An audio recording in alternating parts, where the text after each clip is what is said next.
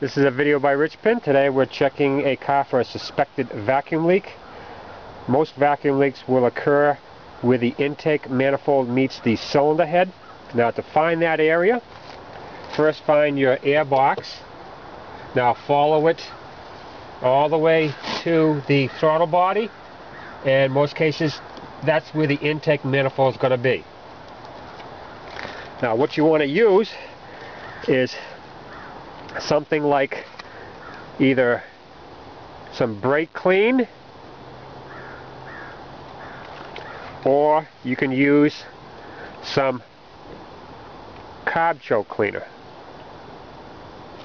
Now what you want to do is when the car is running, you want to spray it right down, in this particular case, right down here where the intake manifold meets the head.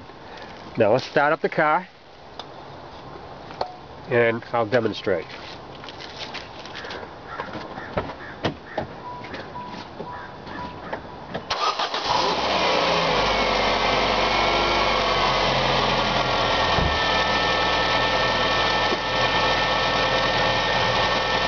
Now we're going to take our can of cleaner here .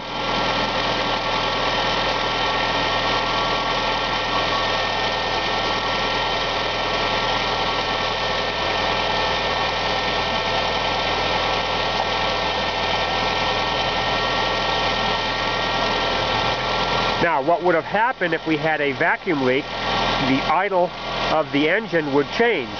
Either the idle would go up or the idle would go down, and that would signify that you have a vacuum leak.